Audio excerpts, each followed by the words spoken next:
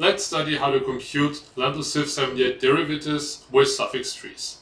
Our setting is that we have a text t of length n and we want to compute the factorization of t. Factorizations like the LZ77, 78 or the Linton factorization. The goal is that we want to compute a factorization in linear time. And in the substring compression model, we have given the text and we can preprocess it in a preprocessing step.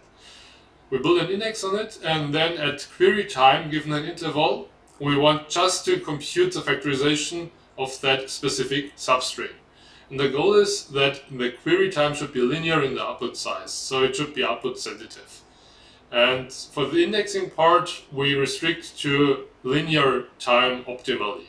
So why do we want to have linear indexing time? Because otherwise, if we don't care about the indexing time at all, the trivial solution would be just to index all possible solutions.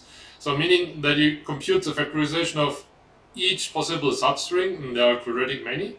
You put this factorization in the lookup table and you query the lookup table at query time, which costs you constant time, ideally. But however, this index costs you quadratic space and also therefore quadratic time.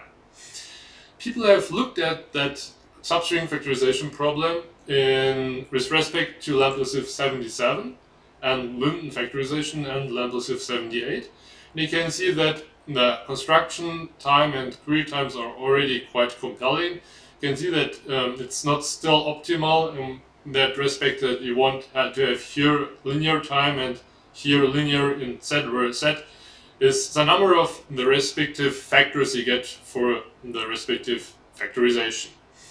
Here in this talk we look at two derivatives of LZ78, LZD and LZMW, and we show that we can compute both factorizations in that model in the optimal time. So what are these derivatives? They're called LZ double and LZ Miller-Whitman. But why do we care about these factorizations? The main problem is for LZ78, the lower bound is not so compelling, it's just square root of log of n. In contrast, for LZD and LZMW, we get a logarithmic lower bound. So this is actually as good as you can achieve with a grammar. What about these lower bounds? You get them if you just look at the text of A's and you want to factorize this text. What you do is, for LZ78, you start from left and you see that whenever you compute a factor, you increase the factor length by 1. And you continue and you see if you sum up the lengths of the factors and you want to get n, then Z has to be, so the number of factors bounded by square root of n. Now for LZ double, the main idea is that while here you're restricted to refer to a former factor and a character, you can interchange in LZW as you like. So you can refer to two factors or you can just refer to two characters. So you start here for LZD just referring to two characters. This gives you already the first factor. And then you can see that you can refer to the first factor twice. So you double the length and you can keep on that. So you can again double the next previous factor. You come to a length of 8, and if you do the math, you get a logarithmic number of factors. For LZMW, you can do the same, but the gain is now that you either refer to one character or you refer to two previous consecutive factors. So here it's A, and again A. But then you can refer to these previous two AA. You just write the last factor number. Do it here again, you have 3 A's, but also here 3 A's, so it's 3 and then 4. And you see that you increase like the Fibonacci numbers. But for the Fibonacci numbers, you know, they grow exponentially and therefore the number of factors is also bounded logarithmically. Here is a short definition of LZD, and the main gist is that you first extend the left element as far as possible and then you take care of the second one and extend it greedily as far as possible. So example here again, start with AB, and then you see that you can refer to AB and append the B, but you cannot do any better or longer. And then you look at this one here and you see that you have AB here again and ABB here, but you cannot do anything better greedily. And this gives you the LZ defactorization of this text, which we use as a running example. For LZMW, we have seen that we have to refer to former consecutive factors, which is kind of restrictive, but the coding is very succinct. Here's an example where we start again from left, we find the A, the B, and then we can already refer to AB just by writing down 2. Then we have here BAB, which appears again here consecutively in 2 factors, so it's 3, and so on. For the computation of LZD and LZMW, we have 2 references. We looked at that theoretically, but you can see that from the time bounds, they're not compelling if you look at integer alphabets. So sigma, the alphabet size is not constant, and this is not linear time, and this is just expected time. So if you want to look at deterministic time bounds, it's also not so compelling. So here we present an algorithm that works in linear time and space. But we can do that not only by computing the whole factorization, but if you want to compute the substring compression, then we can actually use that algorithm for the problem, which gives you order of n time for the indexing and the optimal time for the query. And the tool is that we use the suffix tree and weighted ancestor query data structure, which means that given any node, you want to query an ancestor whose string depth is any value d, where string depth d means that if you read from top of the root downwards the letters up to the node, then the number of these letters is exactly d. Then we need a lowest marked ancestor data structure, which means that you can mark any suffix tree node, and given any node you want to get the lowest marked ancestor of this node.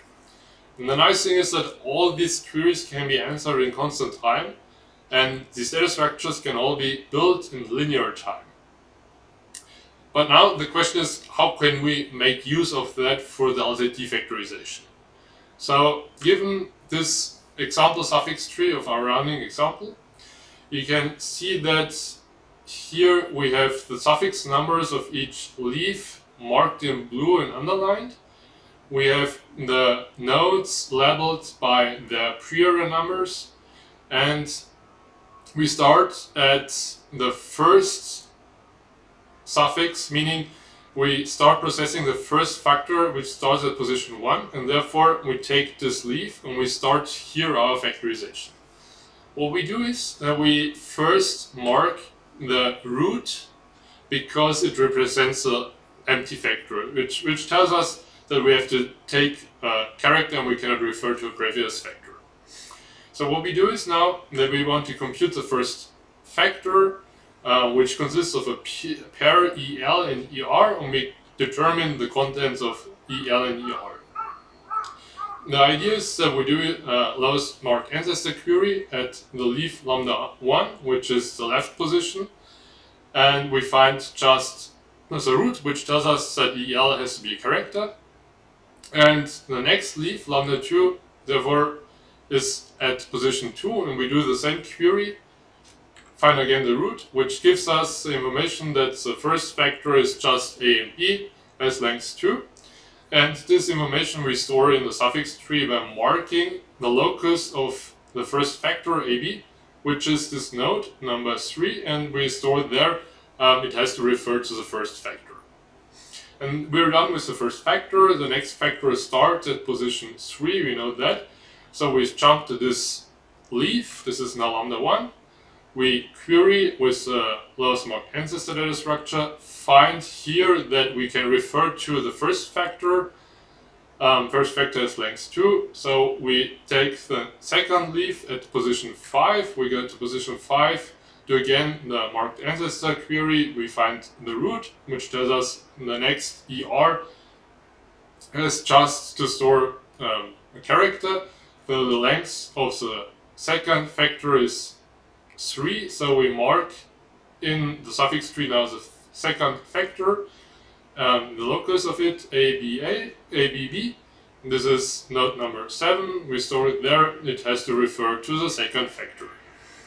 Finally, for the third factor, which starts now at position 6, we jump there, we do again the same query, we end up again at node number 3, so we refer to factor 1.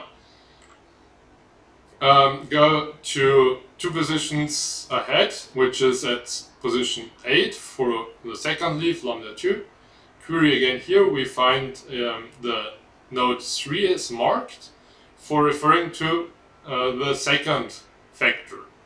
So we want now to locate the locus of the third factor, which has length 5, and we end up here in the middle of an edge. So this gives us not a node. But we're not doomed, we just say this is an implicit locus, and the actual locus is the next node we visit downwards. And we mark this node, but also store in this node additionally that it corresponds to the third factor, the length of this factor, such that when we do the next lowest marked ancestor query, we find not only the node that is marked and the factor it corresponds to, but also the length of this factor, and that therefore we can reconstruct how long the next factor we want to compute has to be.